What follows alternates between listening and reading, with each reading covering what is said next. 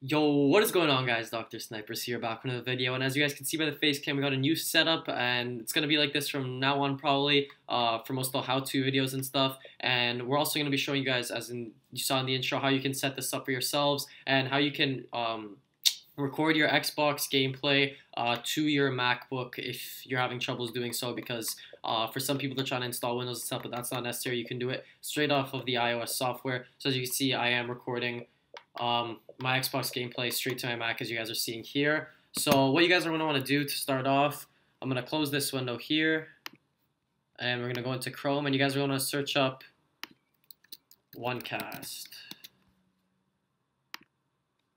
And then OneCast Xbox One game streaming app for Android, Mac. So you're going to click on that. Let's let this load up. And then what you guys are going to do is go to download.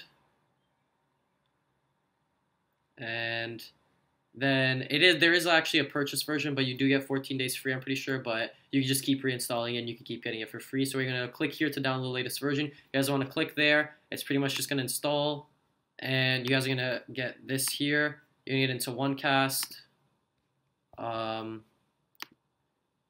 And with OneCast, you're going to be able to stream your Xbox One software. Just pretty much follow the instructions. It's really easy. If you guys don't get it, you can comment down below. I can help you guys out to do that. But that's going to get you the actual gameplay itself. If you want to record that gameplay, then you guys are going to go back into Google Chrome, and you're going to go search up OBS download. Download OBS.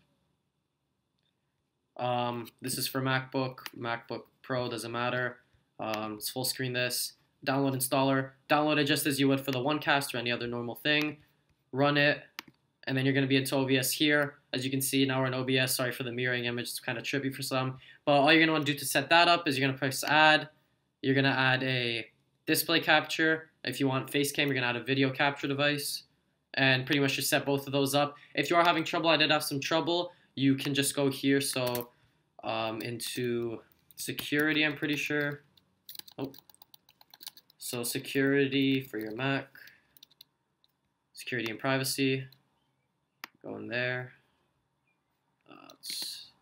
Yep, here we go. And you guys are going to go here. So you're going to have camera. You're going to turn it on for OBS.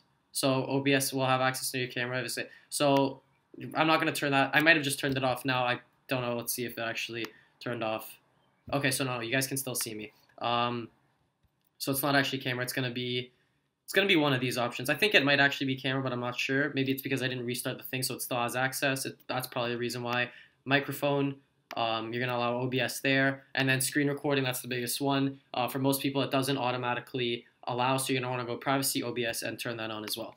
I'm pretty sure you guys are just going to be able to stream like this. You guys can stream your MacBook, but mainly this is for streaming your Xbox games, because if you guys are recording on Twitch, it would not let you stream this part of your gaming pretty much. So let's say you're on 2K or something like that, you press the home button, Twitch is automatically going to block that and block your audio, so you guys aren't going to be able to actually hear anything or see anything. So yeah, if you guys did enjoy this video, please make sure to leave a like, comment, subscribe, and I'll catch you guys in the next one. Peace.